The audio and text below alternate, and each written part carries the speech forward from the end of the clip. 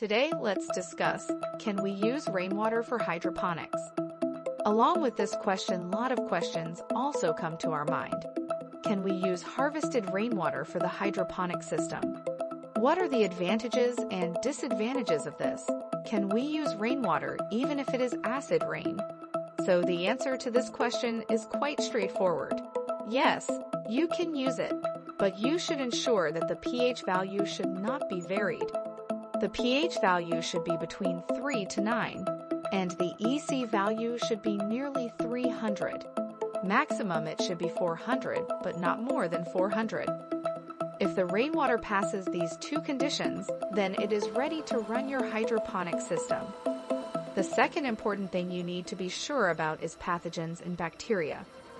Generally, if you are storing rainwater under a tank and if pathogens and bacteria affect this water and this kind of community is developed in this rainwater, then it will cause an issue in plant growth. So the solution for this is that you can use a sign filter for it, and you can mix up some amount of chlorine in this rainwater.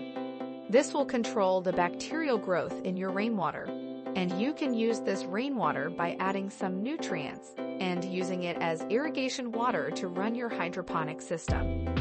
Learn more interesting stuff about hydroponics with us.